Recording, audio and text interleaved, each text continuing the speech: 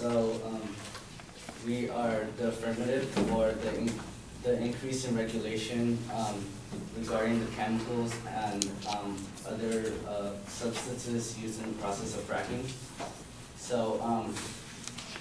Hydraulic fracturing, also known as fracking, is a process which there is drilling down into the earth, and there's a high pressure water mixture made up of various substances, very harsh chemicals, sand and water, that are directed towards solid rock, and that's directed to release natural gas. So firstly, fracking is harmful to the environment.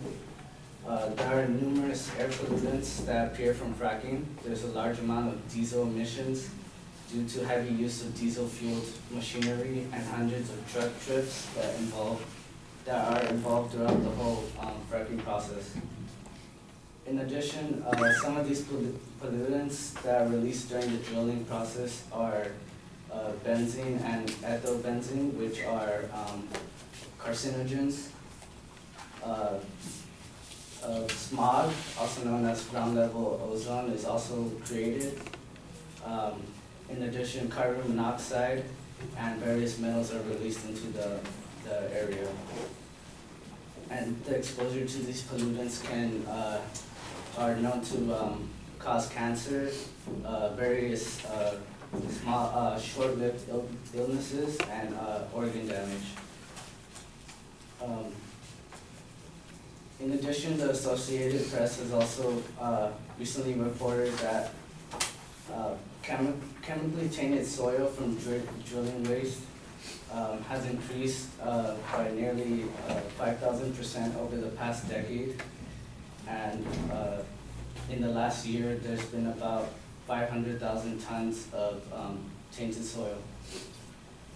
Secondly, fracking is hazardous for people and local wildlife. There's a loophole right now in the Safe Drinking Water Act, which exempts fracking from being regulated. So technically they don't have to have any real process in cleaning up the water that they use. In addition,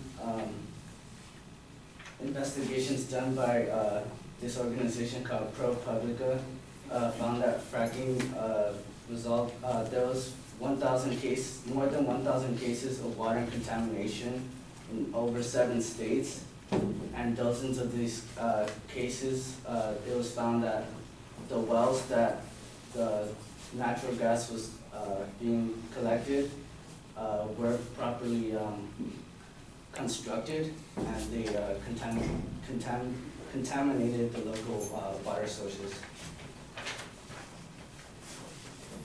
In addition, most fracking wastewater in the U.S. is injected deep underground, and has increased amount of recycling is used for drilling and or sent to water treatment facilities, but the majority of these facilities are funded by the state and aren't properly trained in treating this water.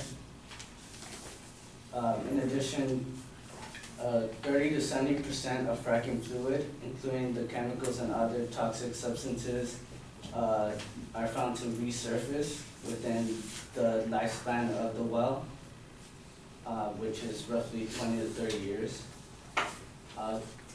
Lastly, the reliance on fracking will limit the deployment of new sources of electricity.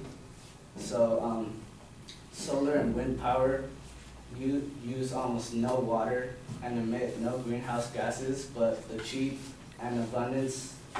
and abundance of natural gas will probably limit their deployment as new sources of electricity. So the solvency claim is that the disclosure of chemicals would allow for adequate research regarding the impact of fracking on health and the environment, and allow government regulatory organizations to do studies and tests on fracking and the chemicals involved in the fracking process.